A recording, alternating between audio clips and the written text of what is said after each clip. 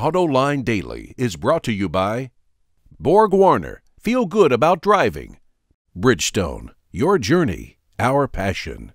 Dow Automotive Systems, improving durability and increasing design flexibility with Betamate structural adhesives at dowbetamate.com. And by the 2013 Hyundai Sonata.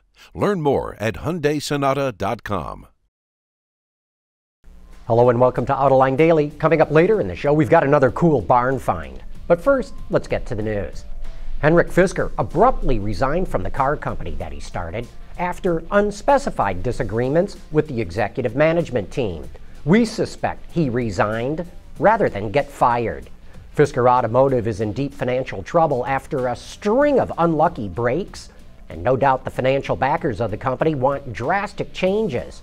You know, it's very difficult to start a brand new car company unless you come to the market with some dramatically new or different technology or new and dramatic process.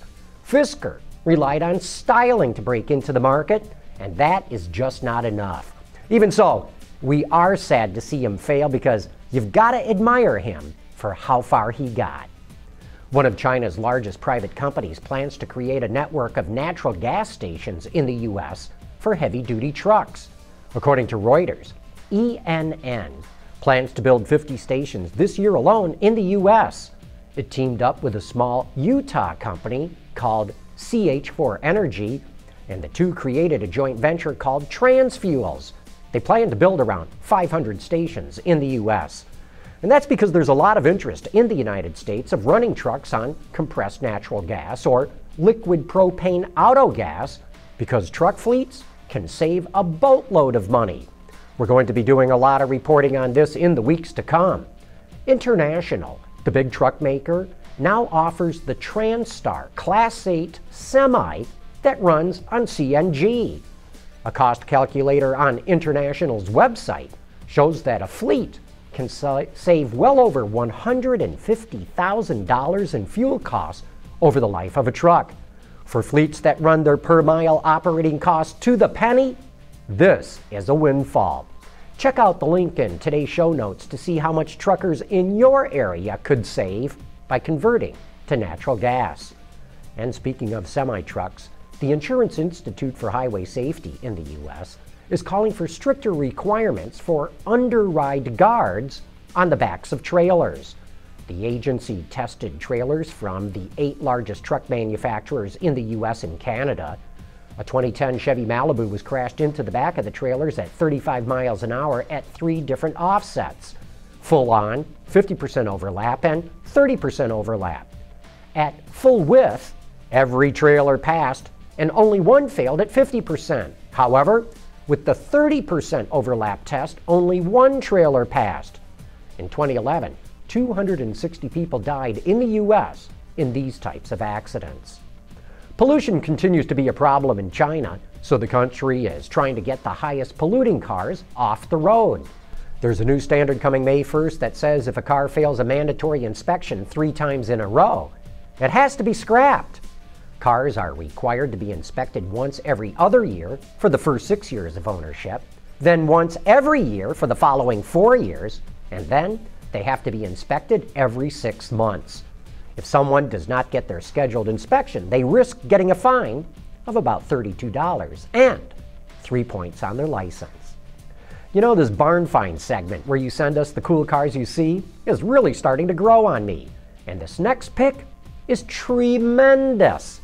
Gordon Garside sent us this car-turned terrarium, which he discovered on some semi-rural private property north of Victoria, British Columbia in Canada. Gordon knows what it is, but to you?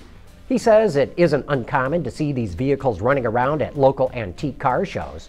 But as he notes, based on the size of the tree, this car has not moved in some time and will not be going anywhere anytime soon. Tell us what you think this is in the comment sections of today's show, and we'll reveal its identity on tomorrow's edition of Autoline Daily.